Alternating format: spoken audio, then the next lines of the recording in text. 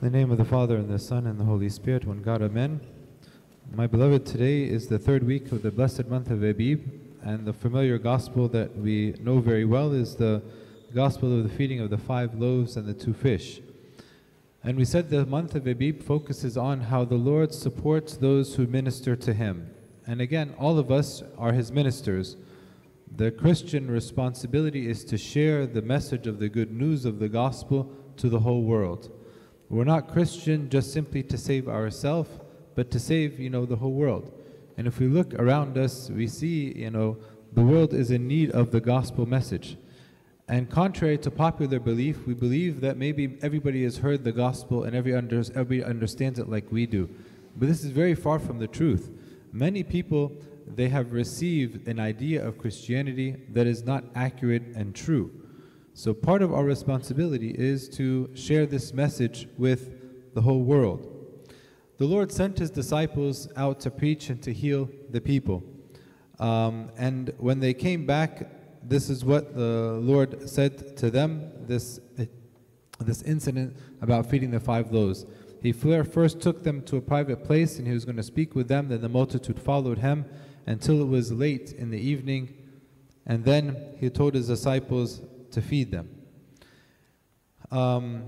Although the Lord Jesus, during that whole day, He was preaching to them and He fed their spirits, He also wanted to feed their bodies as well.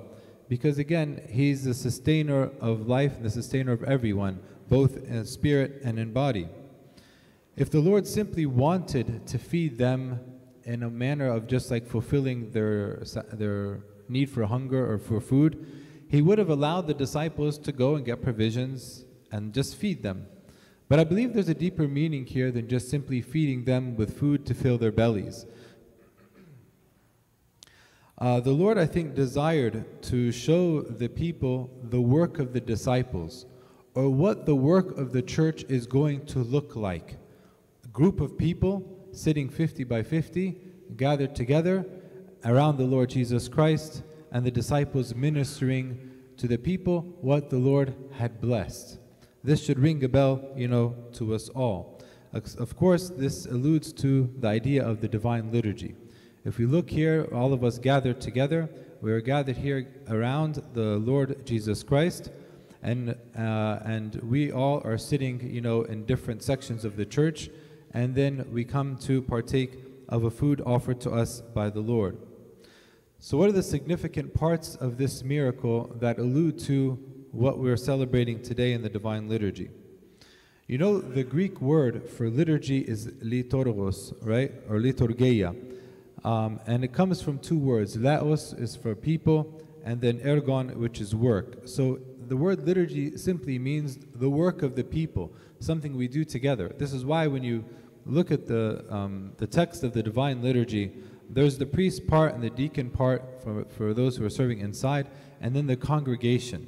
The congregation is not meant just to be the deacons here, but all of us, because it's a work of the people. We all participate. And in the rites of the church, in order for there to be a liturgy to begin with, you need the priest, at least one priest, a deacon, and somebody in the congregation. So you need a representative of each of those to celebrate a divine liturgy. The first thing we notice here is that the Lord wants us to gather together. He wants us to gather together in a place to worship together, and to be in fellowship with one another. When we gather together, we find that we are fed by the Word, like during the readings and the sermon, we're fed by the Word of God. Just as the Lord did on that day, He fed them by teaching them the Word, His words, right? And then He wants to feed us His body and blood. So after we listen to the Word and our souls are nourished, then our bodies will be nourished by partaking of the divine body and blood of the Lord Jesus. And lastly, when we gather together, He wants us to be in fellowship with one another, to feel and to experience that the brother or my sister sitting next to me is in communion with me. We all partake of the same, body, right? Abuna breaks off, he doesn't get many of them, and everyone takes his own. No, but we pray over one, and each of us gets a small piece of that body and a small piece or a small portion of the blood. The gathering together also is very significant in our spiritual life and our life in general. When we gather together, this shows that we're united as one body and one church, and united in many ways. We're united in prayer. We're all praying for the same thing. When the deacons or the Abuna says, pray for the peace of the one holy Catholic and Apostolic Church, then it's our responsibility as a congregation to pray for the peace of the world together. You know, and that way when all of us are saying the same prayer together, it ascends to heaven like a pillar of fire. We also, it's unity in spirit and unity in worship. All of us now when we pray, including Abuna, we face the east. And when you go home to your homes and you all pray in your rooms, we face what? We face the east. So although we might not be physically together when we're in our homes, but we're still united in prayer when we all face the same direction. We all pray from the same Agbeya together. Again, this is a display of our unity, and we all are united in service. Also, the gathering together doesn't only unite us, but it also encourages us. How many of us, you know, if you think about, let's maybe stay away from Good Friday, because maybe no one can stay in the room and pray for 9 hours, right, or 8 hours. But how about just the time we spend on Sunday? How many of us can spend this 2.5 hours in the room by themselves praying? I can't, right? It's difficult. But when we gather together, we can do it together. When we gather together on Good Friday, when you're praying 8 hours in a day or 9 hours in a day, it's very difficult to do on our own. But when we gather together in unity, we can. Also, it encourages us to serve. When we gather together, we can see and feel the needs of our brethren and find ways to fulfill those needs. And then we see how our brother and sister serve. So you say, you know what, this is beautiful how this person is serving. I want to try to serve like this person is serving. Also, the gathering together helps support us. You know, we support one another when we gather together in one body. And we all face different challenges in life and different struggles in life. But when we gather together, we can share sometimes, of course, with those who are close to us. We can share with those struggles with each other and help encourage each other and maybe give some advice in the time of need. There was a time when St. Peter was put in prison in Acts chapter 12. And he was waiting because St. James was just martyred and it was his turn. So he was waiting in prison for the next morning for him to be martyred. And he was sleeping in prison. And then what does Scripture tell us? It tells us, Peter was therefore kept in prison, but constant prayer was offered to God for him by the church. And what was the response to their prayer? Then an angel went to the prison of St. Peter, had to poke him to wake him up, freed him from his chains, and took him out of the prison and to the gate of the city. And in the beginning, Peter thought that he was dreaming, but then he found actually he was out of prison and he was free. So we see the power of prayer of the church together when we pray together in unity. The gathering also should be orderly. You know, if you listen to the gospel, it said the Lord told the disciples to have them sit down in groups of 50. He wanted them to be like in an orderly fashion, not chaotic, and everybody just come, you know, put their hand and take from the basket and go, and they're pushing and shoving. No. He said it should be orderly, 50-50. And they don't come, but we go to what? We will go to them and give them the food in these groups of 50. So the Lord instructed the disciples to have this order, right, when they distribute the food. In the same way, the church has its order, and this is because God is a God of order. It says, St. Paul says to the Corinthians, "For God is not the author of confusion, but of peace, as in all the churches of the saints." So God is a God of order. So we ought to be cooperating with the order of the church because this is what's pleasing to God, because He's a God of order. I can't imagine the people at that time when the Lord said, okay, put them in groups of 50 because He's going to feed them. I can't imagine the people saying, no, I'm not going to sit in this group. No, but they knew, okay, this person is our teacher, so we will listen to him and we'll sit in these groups of 50. And because of their obedience, they received the blessing that the Lord had to offer to them. So the first thing we notice here is the importance of the gathering of the people together as we gather today to partake of the Eucharist together. The second thing we notice is the offering by the people. When we come to partake of the Eucharist, my beloved, there should be something that we're coming to offer to the Lord. Whether it's a monetary donation, whether it's a service, whether it's waking up early to pray, whether it's praying for somebody else, there must be something that I'm coming to offer to the Lord when I come to the liturgy this morning, or every day. And if you noticed, what did the Lord do? He said, you give them to eat. And then they said, we have no more than 5 loaves and 2 fish. So we have something very small. And if you look at these 5 loaves and 2 fish, amongst all maybe 20,000 people, this is insignificant, right? What is this going to do? You know, if we all smell it, it'll be consumed, right? But it seems very small. Sometimes we consider, okay, well, if I come to church and I just put $1, or I just, pick up a piece of trash when I see it in the church, we think that this is insignificant.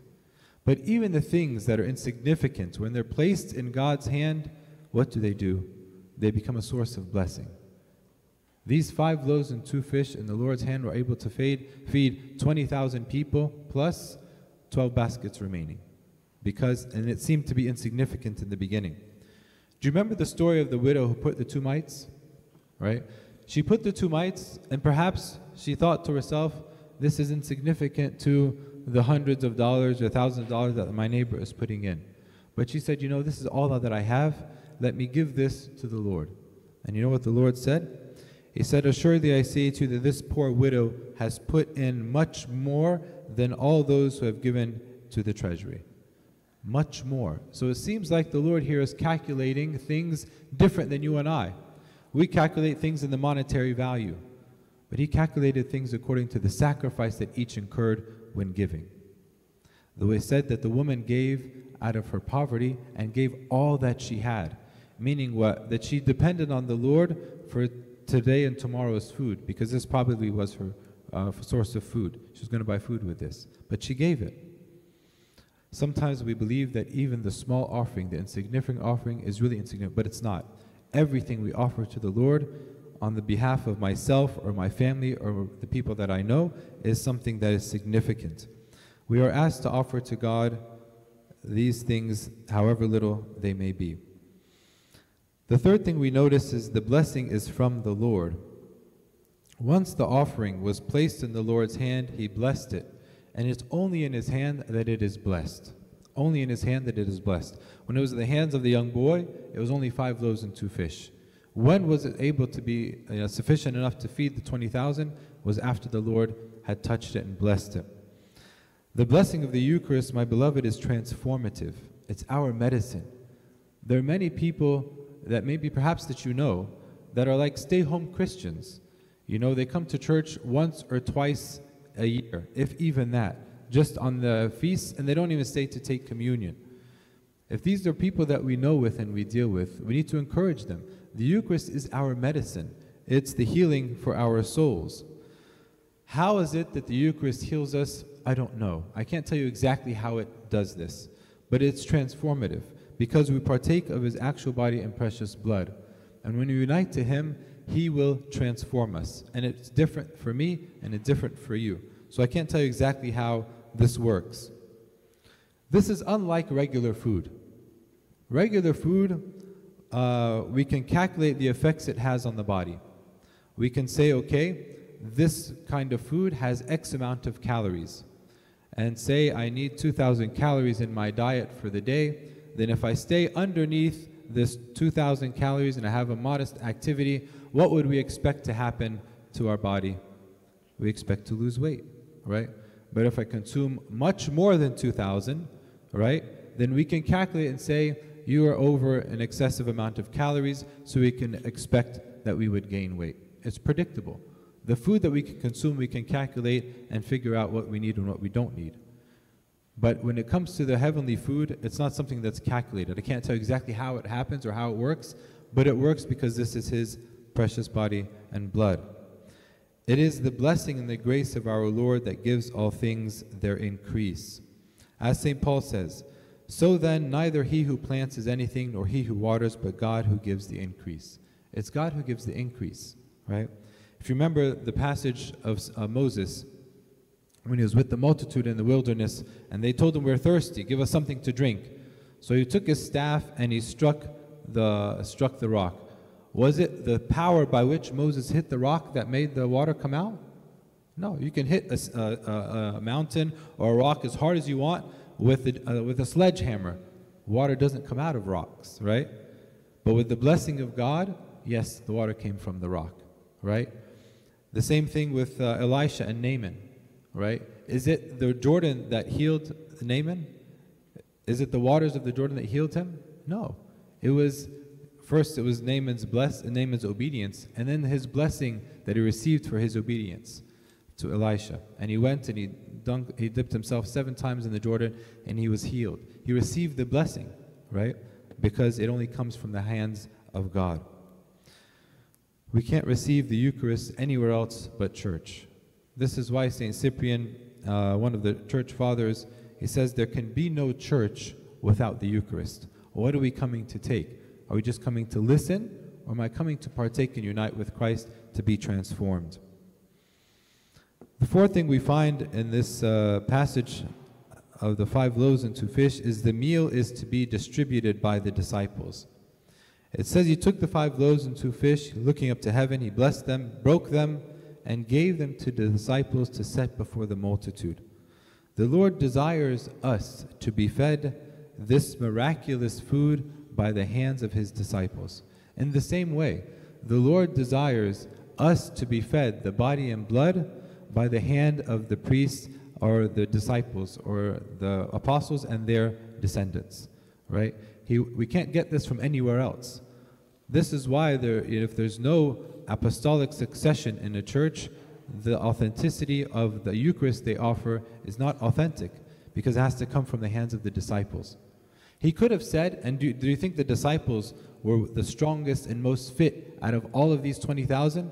No.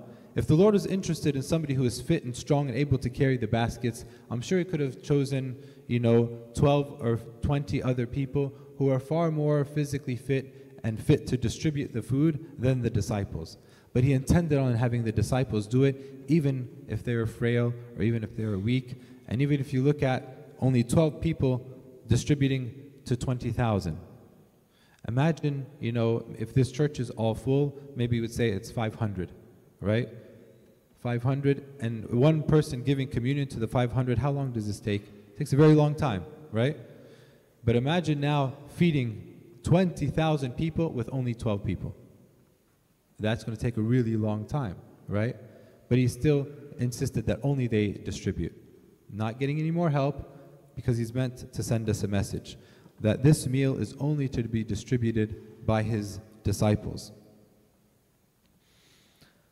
The last thing we notice is that nothing should be lost. Nothing should be lost. He said, so they ate all and were filled until baskets of the leftover fragments were taken up by them. He wanted nothing to be lost, and nothing from the body of the Lord and his blood should be discarded, but rather used. There should be nothing, even if they are left over. This is why you'll find at the end of the Divine Liturgy, if there's any of the body and the blood left, we consume it, right? Because there should be nothing, left over. Yes, there is some always left over, but then we consume it, right? We take it. And some people meditate and say that these 12 baskets that were left over were for those who were working. So each of the disciples received one. As the Lord said, a laborer is worthy of his wages. This point points us to the value and sacredness of a thing.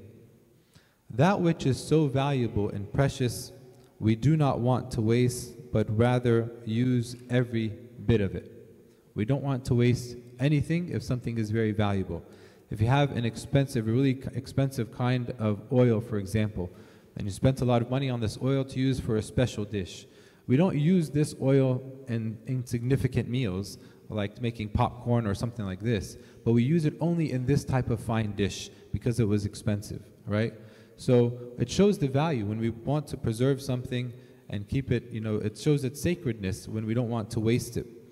And if we consider this same idea, consider the sacredness which is also used to care for the distribution of the mysteries. When we go to distribute the mysteries, what do? The body is covered, right, with a veil, and Abuna carries it with all like respect and reverence and honor. And when he turns around and he says the body and precious blood, the deacon stopped chanting and everyone says what? Blessed is he who comes in the name of the Lord, right? Again, showing this honor and reverence because it is sacred. And how is it that we approach to partake of this body and this blood? We come with a veil, right? To show the reverence. Lest anything fall as I'm partaking, I hold it with a veil. Why a veil? Because even we look and say, okay, I don't want it even, to fall into my hands. As if saying that I'm unworthy, to even carry it. Although, yes, we take it within us, so it's not the idea of the veil, but the idea is what? It shows reverence. And if you remember, after we had COVID, this is kind of a side note, we didn't use the veils for a while. And then after this, I began to insist, especially with the young ones, that they use the veil. Why? Because it shows reverence and honor to the body and blood. What would happen was what? I'd give them communion to maybe the young ones, and they begin to chew it as if they're chewing gum, with their mouth open and they're smacking, and it seems like it's not right, it's not fitting. But when you have the veil, what do? You cover your mouth, right? So I'm not talking to my neighbor, and I'm not, chewing it as if I'm chewing any kind of gum, right? But it gives it this honor and this reverence. So what are some lessons quickly we can learn from this? Number one is do not value the gathering together in church. Gathering together is valuable for us in our spiritual life. There can be no church without the Eucharist, as I said. And we will not be alone in heaven if we think about it. Some people say, oh, I want to go and find a liturgy that is just me and Abuna and a deacon, so I can pray. No. Heaven is not going to be like this. Heaven's going to be crowded. There are going to be many people there, many saints there. And we should want every one of the people in the world to be in heaven with us. So we shouldn't want to come to church and be by ourselves. All right? It's better when I come to church and I find everybody here. One, it's encouraging for me to pray. And then when I see my brothers and sisters repentant, partaking of the Eucharist and participating in worship, this ought to make me happy. Right? Yes, maybe what comes with this is maybe some distractions and so on, but this is all of our struggle. Believe me, if you're by yourself in your room, you're going to struggle with distractions just like I do. Number two is come with something to offer to the Lord. Ask yourself every day when I come, what am I coming to offer to the Lord? Am I offering a service? Am I offering some monetary offering? What am I coming to offer to Him? I have to come and give Him something so He can return this thing to me in blessing through the Eucharist. Or is it that I only come to God to take? Do I only come to God to take? How many of us would be really close friends with somebody who only wanted to take from us? We would say this person is just using me. Every time they call me, they want something. They never ask about how I'm doing. They're just using me. We may not like this kind of relationship. What makes us think that God likes this kind of relationship? Number three is that all you do be done in the Lord and blessed by Him. Offer your work, offer your play, offer your service, offer your speech, offer everything to the Lord. This, that it may be used by Him, to be blessed by Him, and to be for the glory of His name. Lastly, work together so that no one is lost. We saw that nothing was lost in this miracle, and everything was collected again so that nothing was lost.